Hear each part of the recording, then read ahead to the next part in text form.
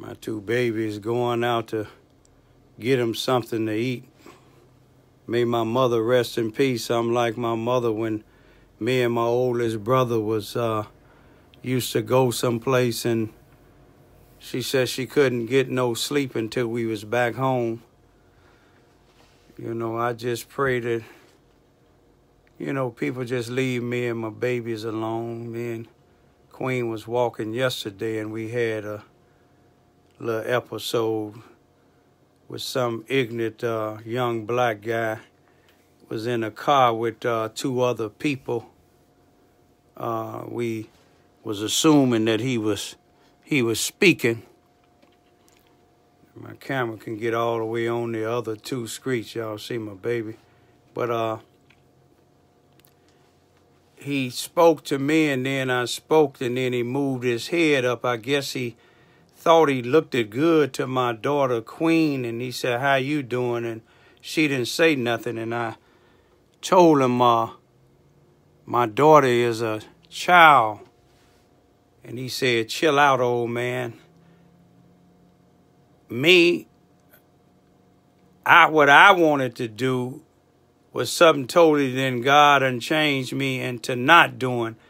Had he knew what was inside of me at the time, especially losing my son, you know, he was blessed to be able to drive away. But then he got to following us around.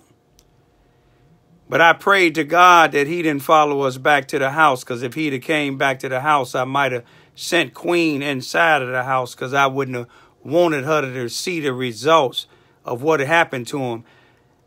Just a message to some of you people out here in the streets when your children is getting killed at hit the guy age that was following me and my daughters.